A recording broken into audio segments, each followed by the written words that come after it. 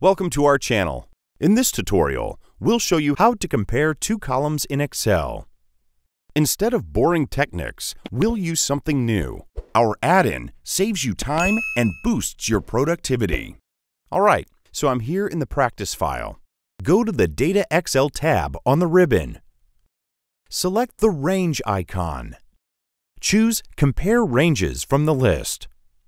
A dialog box will appear. Select Range 1. Now select Range 2.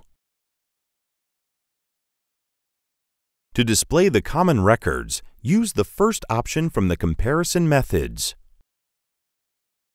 Select the output range. Click OK.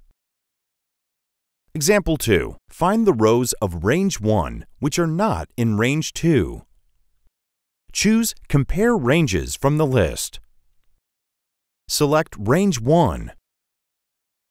Now select Range 2. Use the second option from the comparison methods. Select the output range. Click OK. Example 3. To find the rows of Range 2 which are not in Range 1, do the following. Choose Compare Ranges from the list. Select Range 1. Now select Range 2. Use the third option from the comparison methods. Select the output range.